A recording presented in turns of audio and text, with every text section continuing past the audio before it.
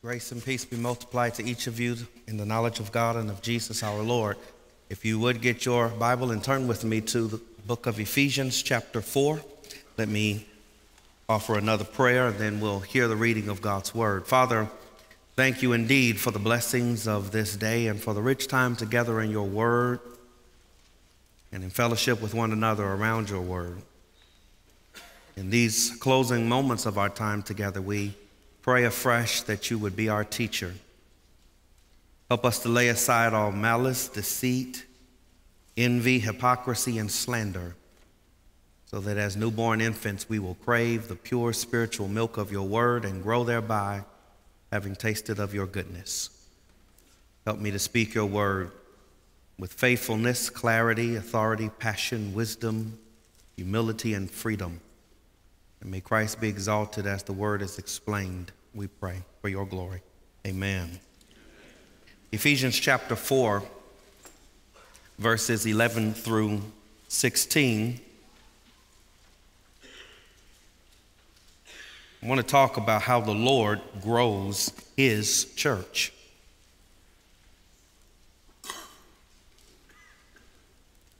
And he gave the apostles, the prophets, the evangelists, the shepherds and teachers to equip the saints for the work of ministry, for building up the body of Christ, until we all attain to the unity of the faith and of the knowledge of the Son of God, to mature manhood, to the measure of the stature of the fullness of Christ, so that we may no longer be children, tossed to and fro by the waves and carried about by every wind of doctrine, by human cunning, by craftiness and deceitful schemes. Rather, speaking the truth in love, we are to grow up in every way into him who is the head, into Christ, from whom the whole body, joined and held together by every joint with which it is equipped, when each part is working properly, makes the body grow so that it builds itself up in love. Amen. As Mark mentioned,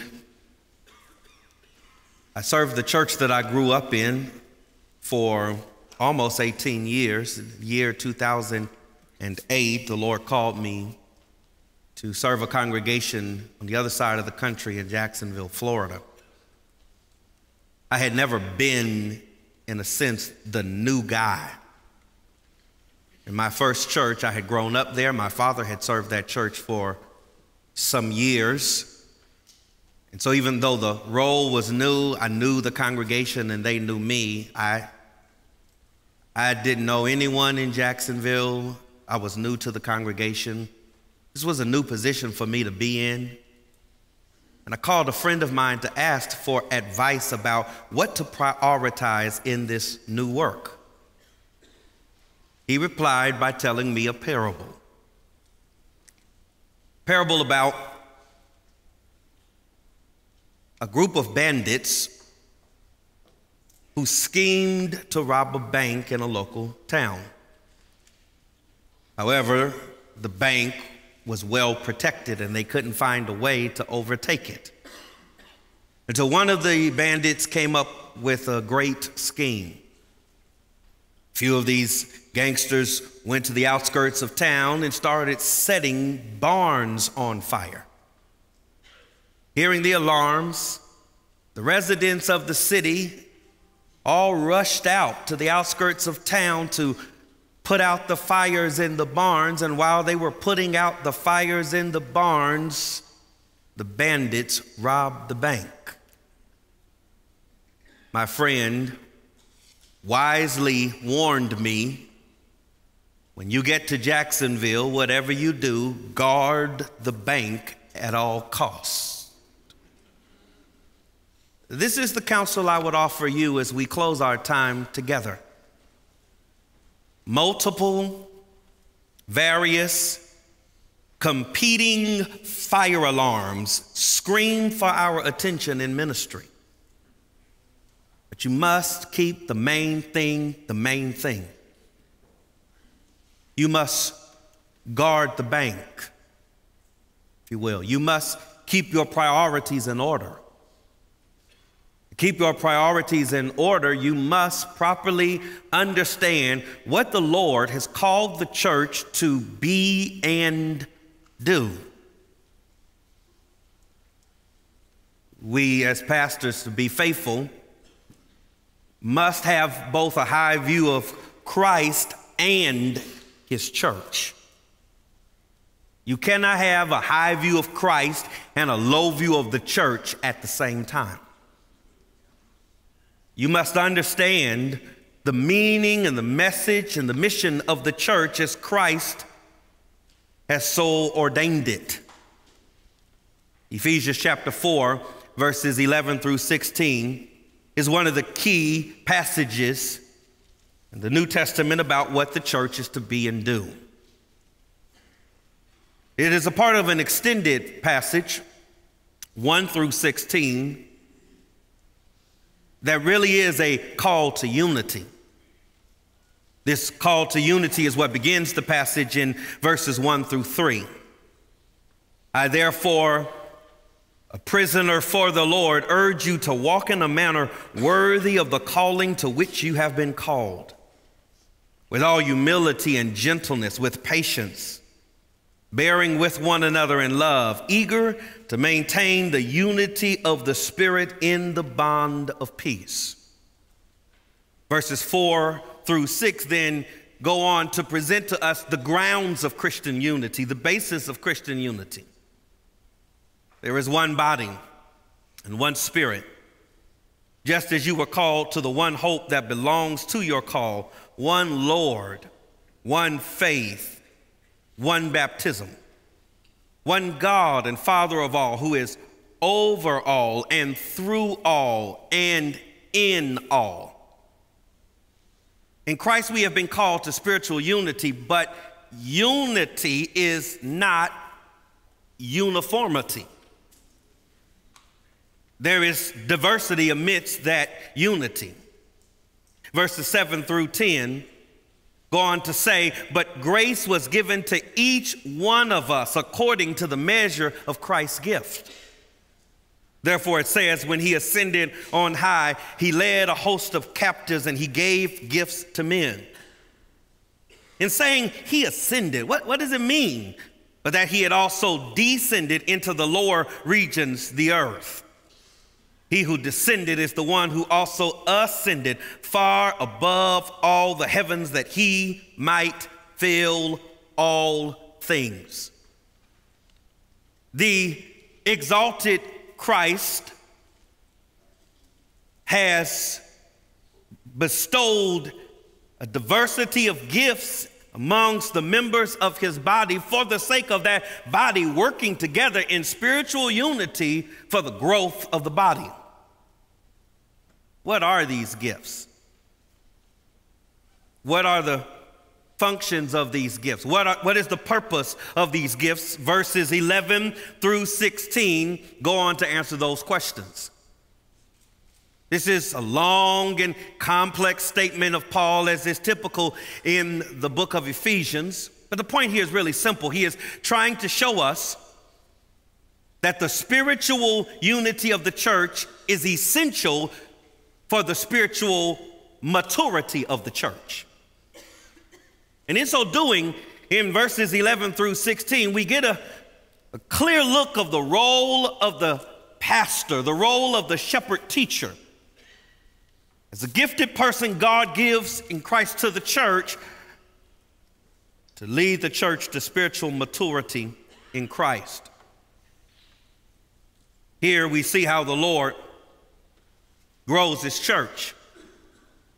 We also see here what the church should look like as it grows up. Consider those two main ideas with me.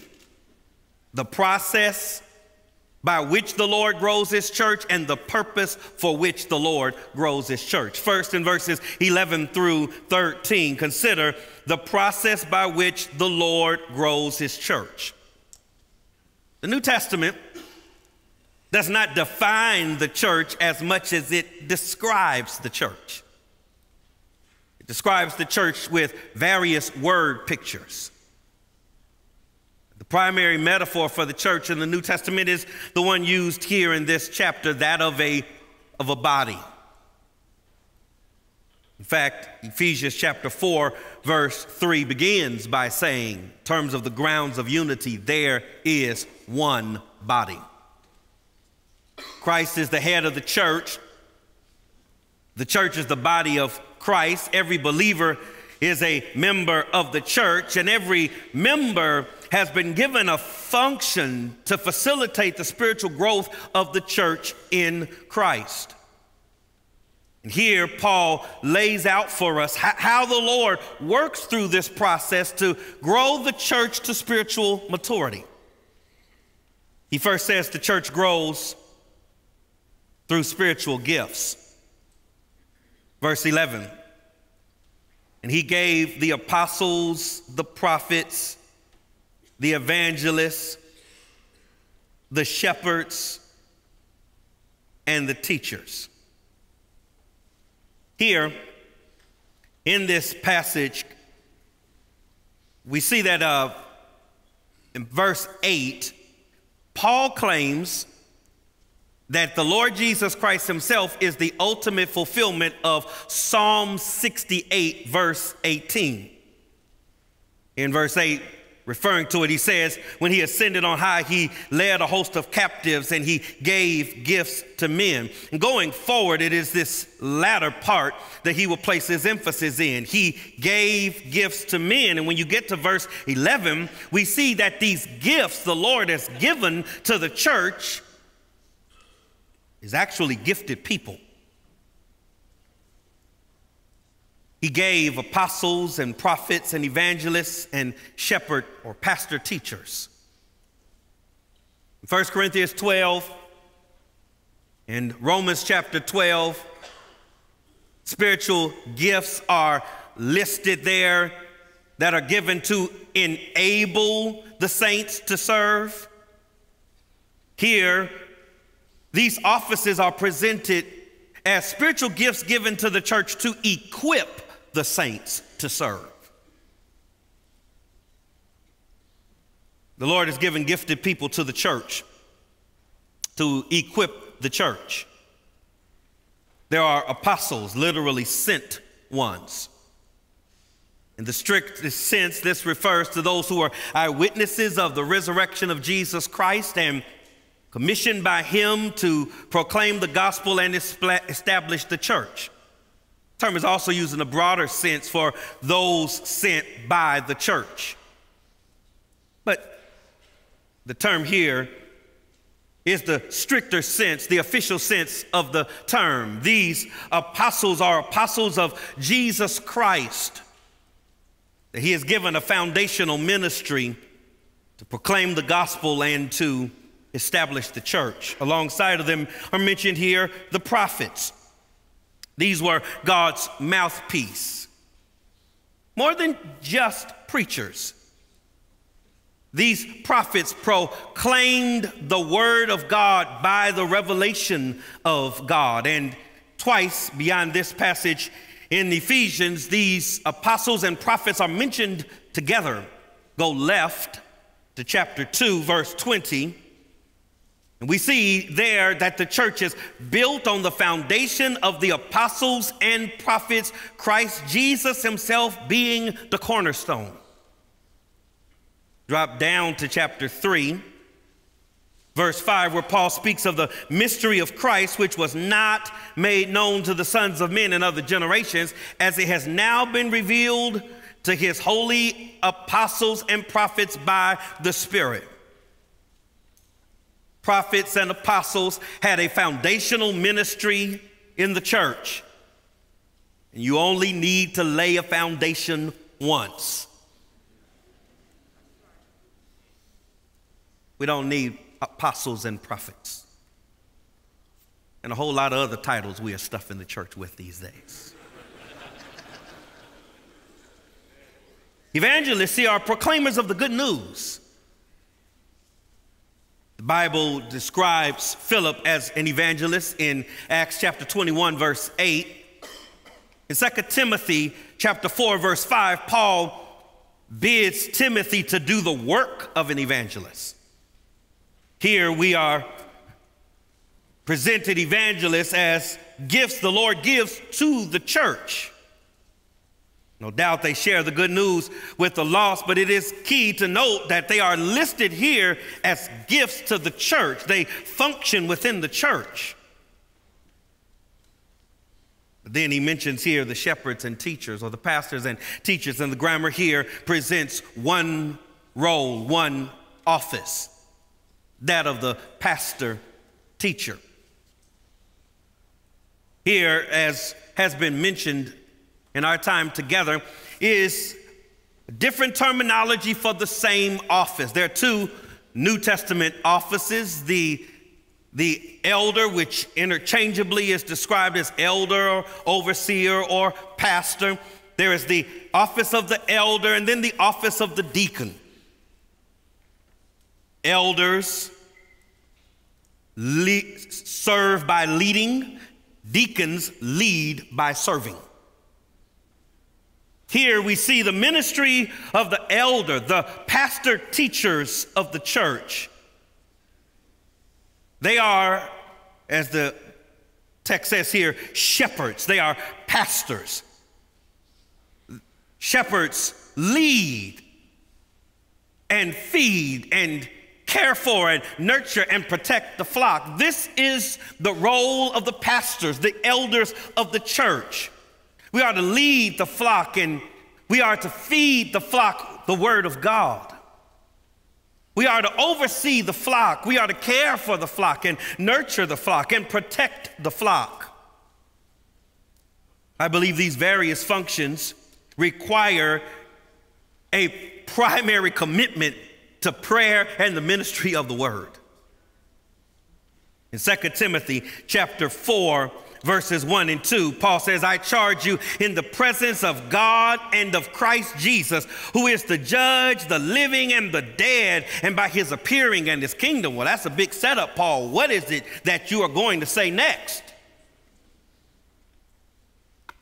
He doesn't tell Timothy then to lead the meetings and visit the sick and build buildings and organize programs. All of those things may have their place in the pastoral work, but the primary charge of the pastor is to preach the word.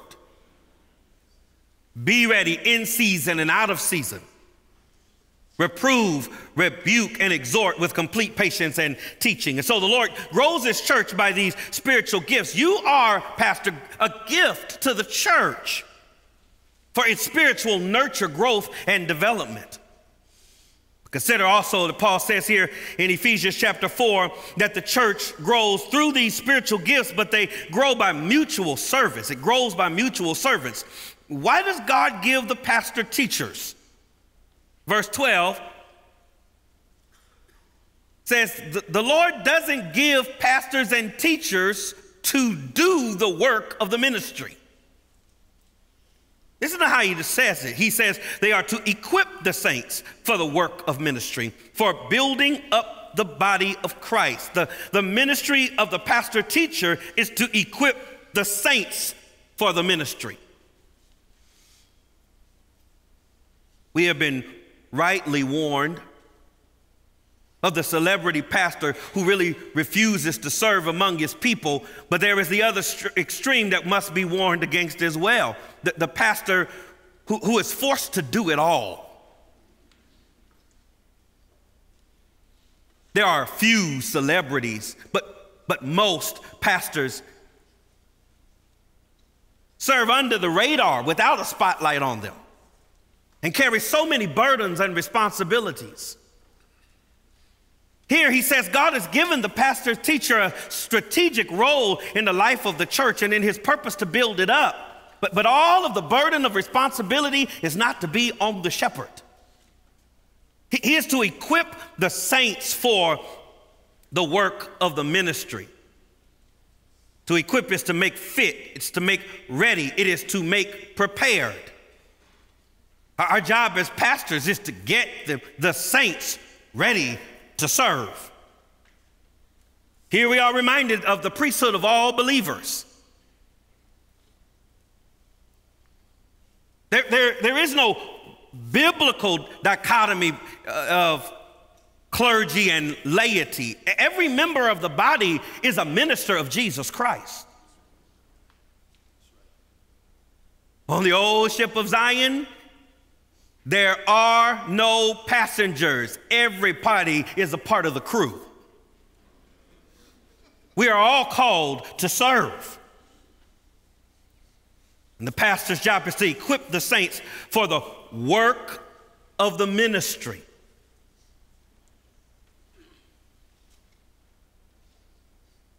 There to be no spectators. You know, spectators usually end up being more than spectators. They're not just spectators, they're critics. We sit back and judge and measure those who are involved in the service and the work of the church. But here Paul says the pastor teachers are to equip the saints for the work of the ministry. I like that broad terminology. Whatever work ministry requires. Galatians chapter 6, verse 10, Paul says, so then, as you have opportunity, do good to everyone, and especially to those who are of the household of faith. I think that's a succinct two-word job description for the work of the ministry. Do good. We are to shepherd the church so that the saints are equipped to do the work of the ministry for the building up, an architectural term, the edification, the erecting of the body of Christ. The burden of the pastor should be the edification of the church. We should be concerned that the saints entrusted in our care are being built up through mutual service as we equip the saints through the ministry of the word. Romans chapter 14, verse 19 says that we should pursue those things that relate to peace and mutual upbuilding. In 1 Corinthians chapter 14, verse 26, Paul says, what's going on, brothers? When you come together, everyone has a hymn, a lesson, a revelation, a tongue, an interpretation. Let all things be done for mutual upbuilding, for edification. When we come together as a church, it's not about our gifts or our taste or our preference. It is about what will build up the body. Hebrews chapter 10, verses 24 and 25 rightly bids us to consider one another. While we're not together, we should be considering one another, to find ways to stir one another up to love and good works. Not neglecting to meet together, as is the habit of some, but exhorting one another and doing it all the more as we see the day approaching. The Lord grows the church grows through spiritual gifts by mutual service, and it also grows toward perfect Christ likeness. The shepherd teachers are to equip the saints for the work of the ministry, for building up of the body of Christ, verse 13, until we all attain to the unity of the faith and of the knowledge of the Son of God, to mature manhood and to the measure of the stature of the fullness of Christ. Go back up to verse 1. We are called to walk worthy of the calling that we have received. The ultimate fulfillment of this calling will be in eternity, but we are to walk in it in the here and now. With an eye toward, says verse 13, attaining the unity of the faith and of the knowledge of the Son of God, to mature manhood, to the measure of the stature of the fullness of Christ. Consider here that there is a call to unity. We are to attain the unity of the faith. There is a unity that is to be maintained. Verse 3, we should be eager to maintain the unity of the Spirit in the bond of peace. But there is a unity that is to be attained. Verse 13, the unity of the faith, the body of Christian truth. Jude 3 bids us to contend for the faith, once and for all delivered to the saints. This is about more than agreeing with a creed or confession. This is doctrinal conviction rooted in personal devotion. Notice here how he ties the unity of the faith with the knowledge of the Son of God. Spiritual unity is essentially tied to spiritual devotion to Christ. It's a sense in which he's saying that the closer we get to Christ, the closer we should be getting to one another. So there is a call to unity, and then there's a call to maturity, a call to mature manhood. And again, we are reminded by this of the role of us as shepherds and teachers to be pointing the saints to maturity. Paul says in Colossians chapter 1, verse 28, him we proclaim, warning everyone and teaching everyone in all wisdom, that we may present everyone perfect or complete or mature in Christ Jesus. In a little more than a week from now, my oldest child, my son, my namesake, will turn, God willing, 18 years old. And it's just an amazing thing to watch. I remember the night he was born. I was making what I thought my last trip before his birth, which was more than 2 months away. When I landed in Atlanta from Los Angeles, later that evening, as I sat down from preaching, I got the news that my wife had gone into surgery and my son was born. I caught the first flight home, rushed to the hospital to check on my wife and to see my son.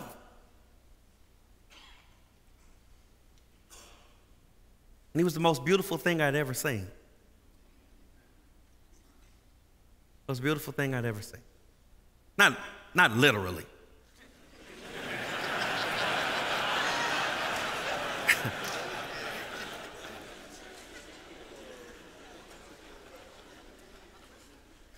He was barely 4 pounds when he was born. It slipped down to 3 pounds, 8 ounces, 6 ounces by the time I got home. We were concerned if he was going to make it. There were tubes and wires everywhere, but he was the most beautiful thing I had ever seen because he was mine. My son. Now, and I remember, if I may, I just, forgive me, I remember when we got home and this little bitty, frail, little yellow baby. And I said to Crystal, this boy better get some color on him fast, or we're gonna have an issue.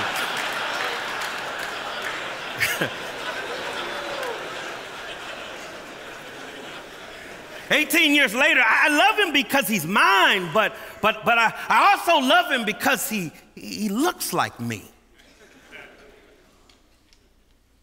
And he wants to be with me. I get to serve him and he serves me.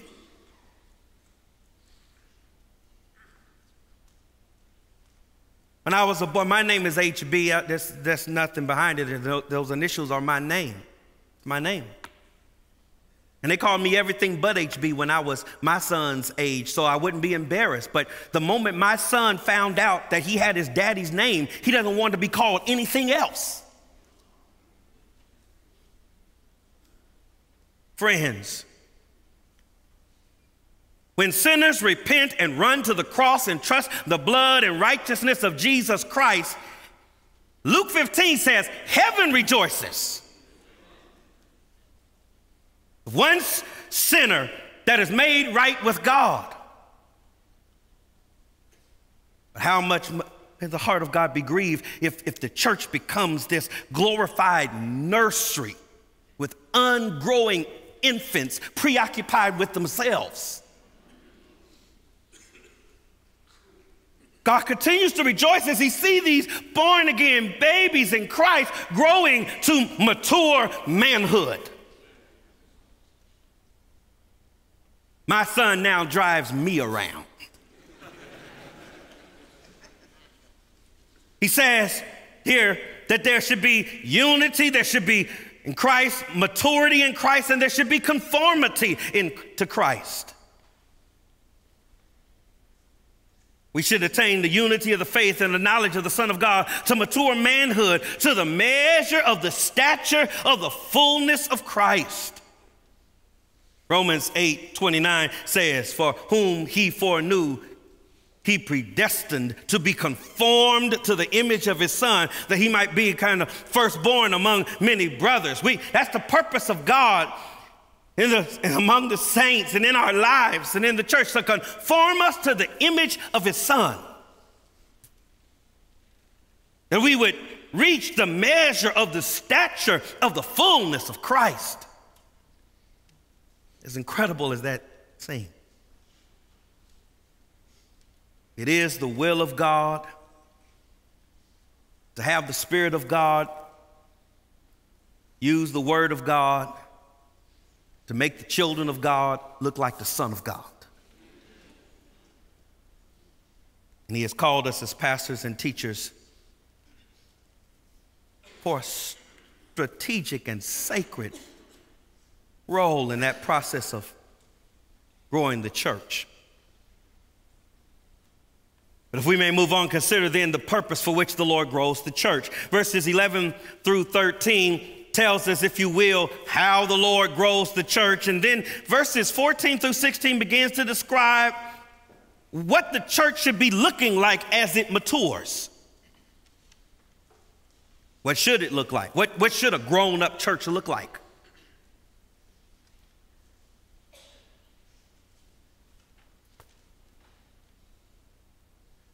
And what led me to land here, among other things, is the fact that here, this passage is totally devoid of so many things that we are tempted to be consumed by. Church growth here is not about how many people attend, or how great the budget is, or how wonderful the facilities are, or how many programs you offer, or how large your quote-unquote platform is. It is about maturing to Christ's likeness. It's all about him. And here we see that a grown-up church is doctrinally sound, spiritually mature, and mutually equipped. Consider a doctrinally sound church. Shifting the negative language here, he says, so that we may no longer be children tossed to and fro by the waves and carried about by every wind of doctrine, by human cunning and by craftiness in deceitful schemes. Here, Paul says when the church is not growing to the measure of the stature of the fullness of Christ, it is filled with believers who are, as he calls them here, children.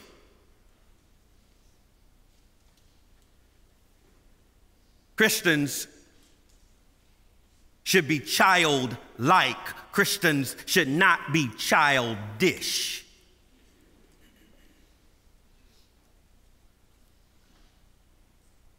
And the growth of the church is hindered when we cater to self-centered babies in the church. We must strive to no longer be children. Notice how then Paul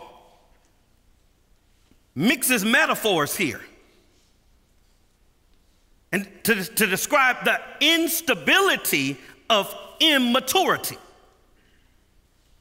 so that we may no longer be children tossed to and fro by the waves, tossed to and fro by the waves. This nautical metaphor here pictures a ship that is lost at sea. And it is driven by the storm-tossed waves. Our world is in a storm, friends. Our nation is in a storm. Our culture is in a storm. God forbid that we be as Jonah was, sleep in a storm. The church should not be adrift as a ship without a rudder, without an anchor, without a compass. How do you know when the church is adrift at sea? Paul says it's carried about by every wind of doctrine. I'm a part of a church culture that if the preacher is doing it, the church is going to say amen and talk back to him. In fact, in my first pastorate, there was Sister Tibbs that would sit on the second row, and if I was saying it right, she'd sit there and she'd rock and say, help us, Lord. Lord, help us. And if I was messing up, she'd say, help him, Lord. Help him, Lord.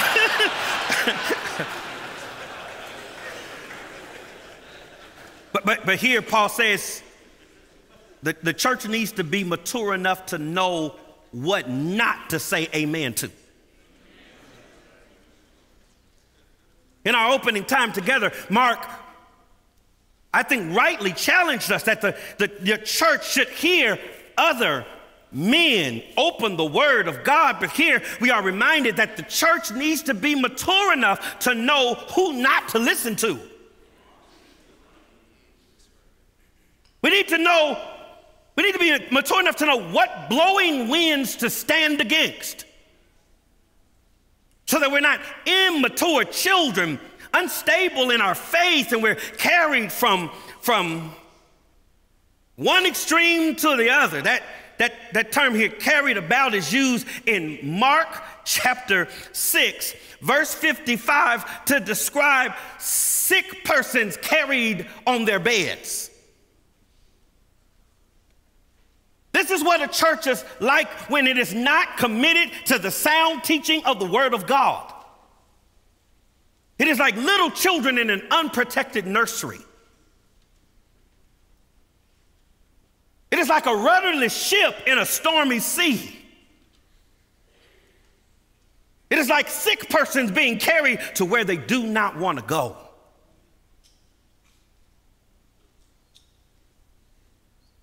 We're not to be, as children, tossed to and fro by the waves and carried about by every wind of doctrine, by human cunning, by craftiness and deceitful schemes. Notice the sinister motives here. Some men teach error because, frankly, they just don't know any better. It's important to sit down and learn before you stand up to teach.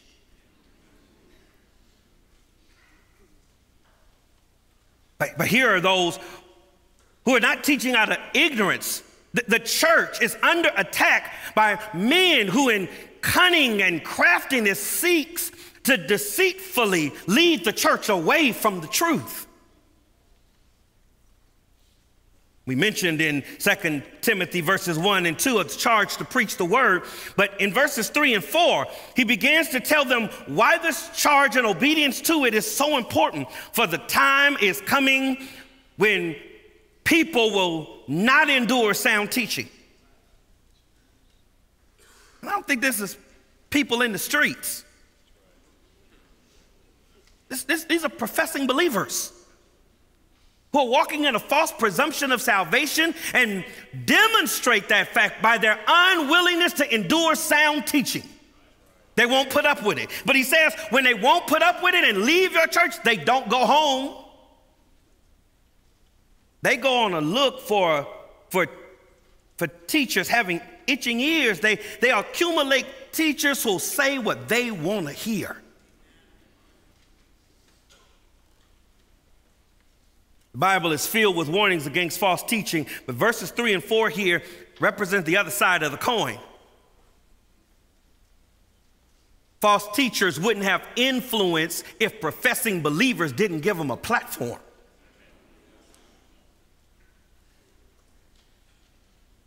Marvin Vincent comments here succinctly that when the people want a calf to worship, a ministerial calf maker is readily available.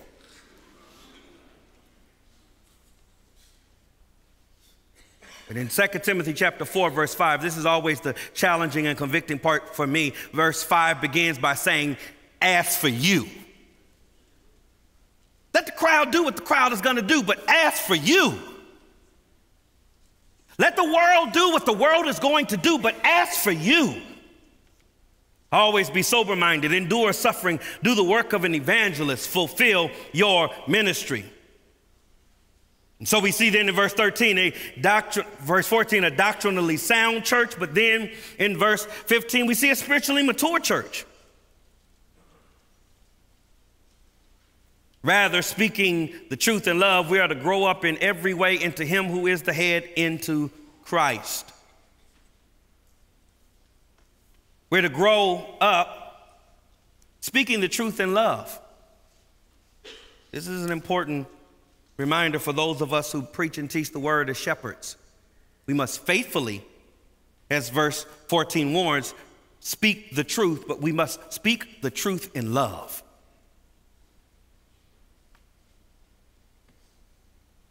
From the beginning of my ministry, I believe I've been committed to 2 Timothy 4, verse 2. It begins, preach the word. As I'm growing older, and I hope that means as I've been growing more mature, I am also learning to prize not just the beginning of 2 Timothy 4, verse 2, but the end that says you're to do so with complete patience and teaching. We're not just to love the truth, we're to love those that he has called us to shepherd. But this is not just for the pulpit, this is for the pew as well. The teaching of God's word from the pulpit must be reinforced in the body life of the church, as in Christian fellowship we speak the truth to one another in love. Proverbs 27, verse 6, faithful are the wombs of a friend, but the kisses of an enemy are profuse. Wow. It's better to be hurt by a friend than kissed by an enemy. We're to speak the truth to one another, but we're to do so in love. Truth without love is brutality. Love without truth is hypocrisy. As saints, we are to speak the truth in love. And this is key for us to grow up. This is the heart, I think, of what Paul is saying here. The burden of the shepherd would be that our congregations would grow up. Grow up how? Grow up in every way. There should be no undeveloped or underdeveloped area of the life of the church, Paul is saying. We're to grow in the knowledge of Christ and grow in faith in Christ and grow in obedience to Christ and grow in service to Christ and grow in witness for Christ in every way. We're to grow up into him who is the head, into Christ. Christ here is pictured as both the sphere and the standard of Christian maturity. We're to grow into him who is the head, into Christ. Peter commands 2 Peter 3:18 to grow in the grace and knowledge of Jesus Christ. In the knowledge, he is the sphere of growth, but he's also the standard.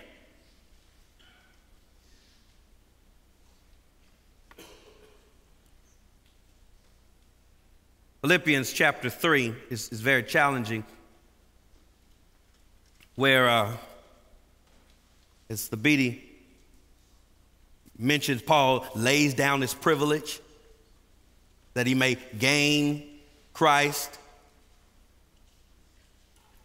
be found in Christ,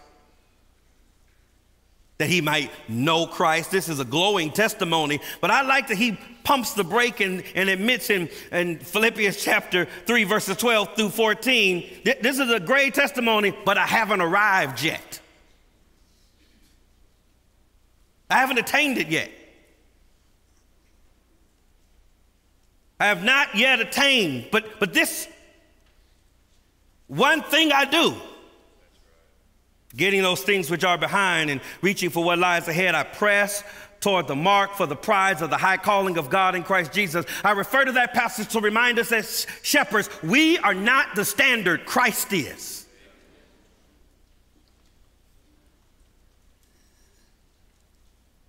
My pastor recently retired after 42 years at the same church. I love him and thank God for him. I can't measure the investment he's made in my life and ministry and family, but if he chucks his faith and turns from Christ, I'm not going with him because he's not the standard. Christ is the standard. And the mature church in him is doctrinally sound, spiritually mature, and then finally, it is mutually equipped, from whom the whole body joined and held together by every joint. Verse 15 says that Christ is the sphere and the standard of maturity, but now we also see he's the source of it. The whole body grows because of him and from him. But it also happens here as it is joined and held together by every joint with which it is equipped. The joints and muscles hold the body together and equip it in strength. And the church is to be that way. We are to be held together by what every joint supplies, so that when each part is working properly, it makes the body grow so that it builds itself up in love. Let me note that in conclusion, that final phrase there is the third reference so far in this chapter to love. Having called us to walk in a manner worthy of the calling to which we have been called, verse 2 says, with all humility and gentleness, with patience, bearing with one another in love. Verse 15 says we are to be speaking the truth in love. And now, verse 16 speaks of how the body builds itself up in love. In John 13, verses 34 and 35, Jesus says, a new commandment I give you, that you love one another. As I have loved you, you are to love one another. And by this will all men know that you are my disciples, as you have loved one for another. What does that look like in practical terms? Just drop down to the final verse of this chapter. I think maybe a good place to start. Verse 32, be kind to one another, tenderhearted, forgiving one another, as God in Christ forgave you.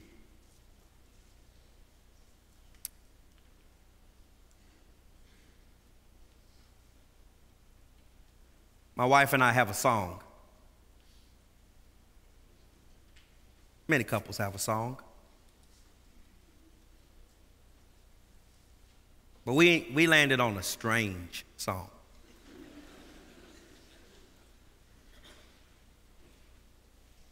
We fell in love with this song having heard my pastor lead his church in the singing of it. Every pastor needs a pastor. When we'd visit my pastor's church in the city there, he would often end the services by leading the congregation in the singing of this song. And I don't know, we were just bound together, and this song meant so much to us. We asked him to sing it at our wedding. The final service of my pastorate at the Los Angeles congregation, he was there, and he closed the service by leading us in that song. The song is written by John Fawcett. John Fawcett pastored the Wainsgate Baptist Church in northern England from 1765 to 1817, a long, fruitful pastorate with great influence in a small, impoverished church. Very early in his pastorate, when he was just 32 years old, he determined that he needed to go somewhere else. He needed a larger pulpit. His motivations were recorded in his diary. He wrote that over the years of ministry, my family has grown faster than my salary. He thought his prayers was answered when he was selected to succeed the great John Gill at the Carter's Lane Baptist Church. He announced his departure and prepared for the transition. And on his final day at the end of the service, he walked out of the service with his family, and the grieving congregation followed them to the waiting wagon where their things were packed. And as they said their goodbyes, there was such weeping and grief and sorrow that his wife leaned over to Fawcett and said that, I don't know how to leave. I'm not able to do it. He said, neither am I. And instead of pulling away, he had them to unpack the wagon, and he stayed there for the rest of his ministry until he died of a stroke. They said he never made the equivalent of $200 in any year of his ministry. We don't know exactly all of his reasoning, but there is a strong hint at what made him stay. In the sermon that he preached the next Sunday after this life-changing decision, the following Sunday, he preached from Luke 12, verse 15, where there, setting up the parable of the rich fool, Jesus says that a man's life does not consist of the abundance of his possessions.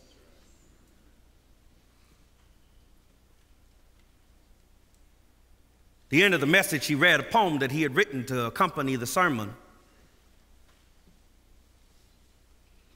It was later set to music. Blessed be the ties that bind our hearts in Christian love. The fellowship of kindred minds is likened to that above. I think the verse that gets me and my wife